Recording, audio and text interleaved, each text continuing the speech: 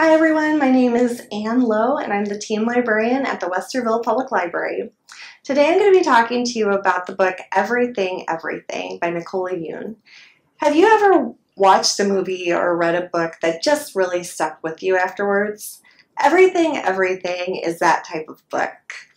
It's about an 18-year-old girl named Maddie who has this disease called severe combined immunodeficiency.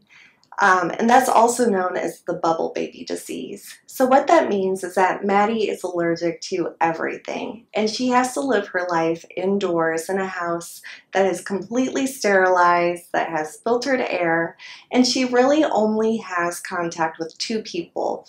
One is her mother, who's also her doctor, and the other person is her nurse who comes in every day and takes care of her. She's pretty much accepted the fact that she's going to live a life of isolation until one day she looks out the window and she sees a new boy moving in next door who happens to be her age.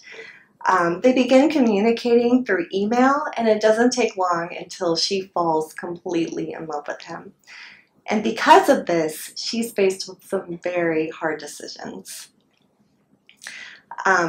You'll like this book because while it is kind of a teenage romance, there's also a lot of other factors at play. You're exploring the relationship between Maddie and her family members. You're also finding out more about her disease and about her past as well.